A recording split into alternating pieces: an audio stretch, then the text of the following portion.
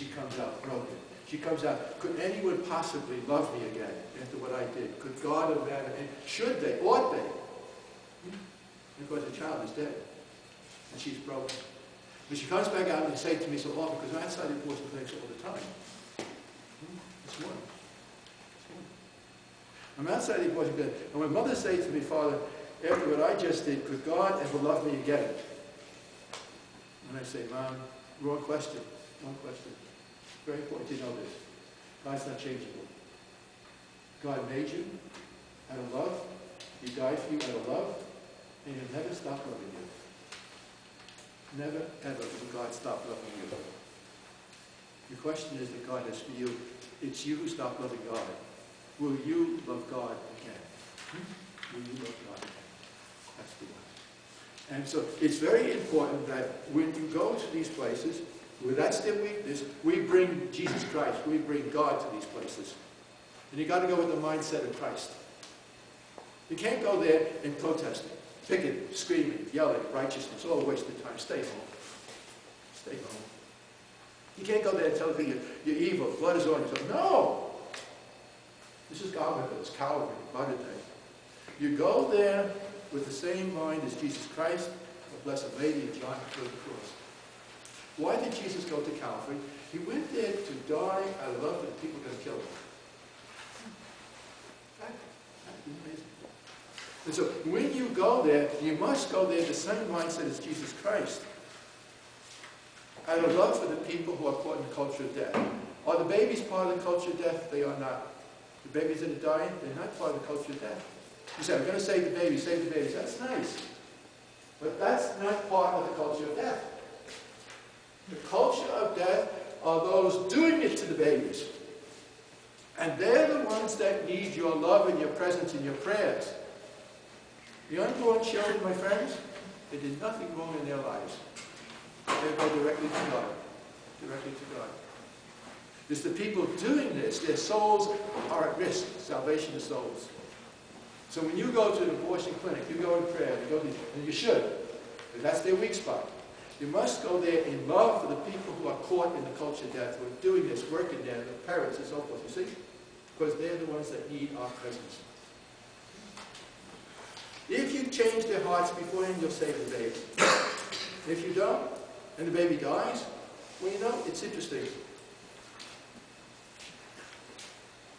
We're told in the Gospels, Matthew, that both thieves cursed Jesus at the cross.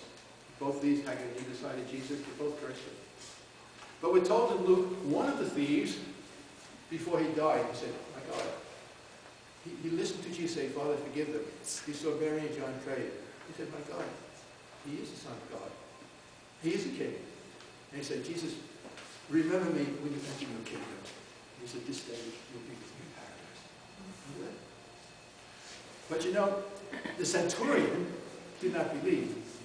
And after Jesus died, the centurion, the soldier, he took the lance and he put it into the side of Jesus. And blood and water came out. And Matthew tells us at that moment, the curtain in the temple split in two, the whole heaven went dark, thunder, and the centurion said, oh my God, he was the Son of God. He was the Son of God. I'm saying to you this. Many women in our society today are brainwashed into thinking, if I have an abortion, it'll resolve my problems, it's okay, it's okay, it's okay. And they go in, and in the beginning, they said, oh, relief, the womb, the child is dead, I can work my life. And suddenly, that same thing, they said, my God, it was a child of God. What have I done? What have I done? And when they come back out, they need you as Christians to be there in love, praying, bringing to them what the centurion found, the living Jesus, the risen Christ, and his mercy and his love. The soldier put the lance to the side of Jesus. We are not there to condemn. Why are we there?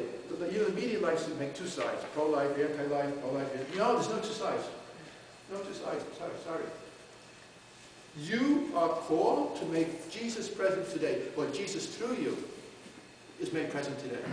There's no two sides. We are there as ambassadors of God's unconditional love for everyone. born and unborn. We're there for the mothers and the fathers who kill the child, to bring them that unconditional love of God after it, to bring it back to God. Now, when we do that, the people, you see, the devil would allow us to have the death of the child, if you get the souls of the mom and dad. Because the soul of the child goes right to God. But the souls of the others are at risk. So when you go there, you have to bring the merciful, everlasting love of God to these people. It's not easy. It's called being a Christian. What did Jesus say? The last commandment I gave you is this rather simple one. Love your enemies. What? It's tough enough to love my friends. I might love my enemies. Yes, I'll give you the grace. I'll show you how it's done. I'm going, Peter didn't understand. He said, Peter, it's dangerous where you're going, Jesus. I know it's dangerous. They're going to kill me. I know that. Yeah? Where are you going? I love for them. I'm going to offer my life for them. Yeah? And after they do it, they will realize, my God, what have we done? What have we done? You see? And I will offer my life for them. You know, it's very interesting. Jesus gave his life. I had a group of young people. And after Mass one day, they said to me, that was boring. Boring? I said, boring? I said, my God, for me, Mass is frightening. Frightening? I said, yes, it's frightening. It should be for you because I heard what you said. What did you say?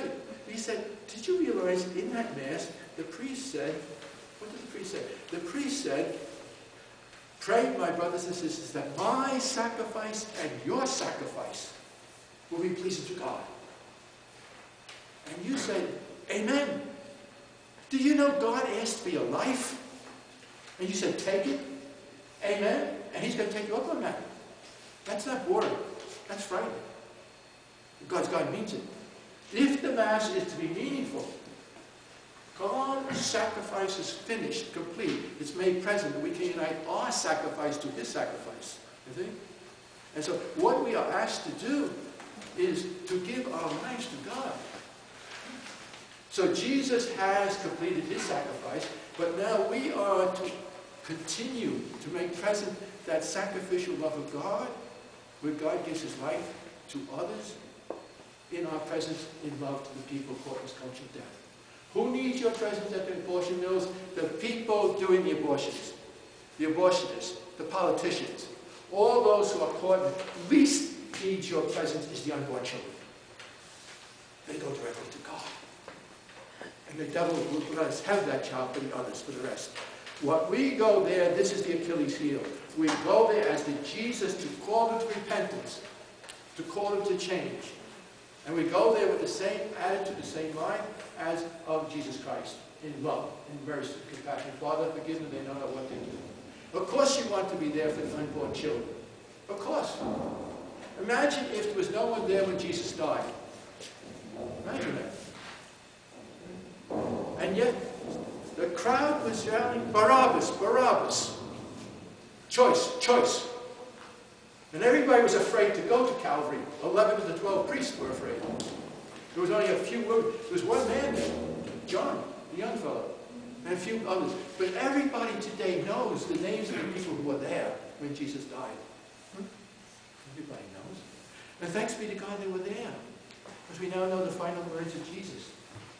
We know what the final gift God gave to us was the gift of his mother. We know that Jesus would say, Father, forgive them. But Jesus died surrounded. You know, we tend to have artists depict Jesus abandoned, dying. My God, why hast thou forsaken me? Psalm 22. Well, he was saying Psalm 22. Yes, he was. He prayed the Psalms all his life. In Psalm 22, if you go back and read it, it's a description of the passion of Jesus Christ. He was praying the Psalm. It ends up in hope. But Jesus did not die abandoned. Jesus died surrounded by love, by compassion, by people suffering with him. Mary, John, Mary Magdalene, the holy women. The unborn children should not die alone. They should die with someone there, loving them, suffering with them, compassion with them, praying for them. And when we die, and we all will, and we go before God, you're going to find out your friends who will say, Jesus, these are my friends. You know I live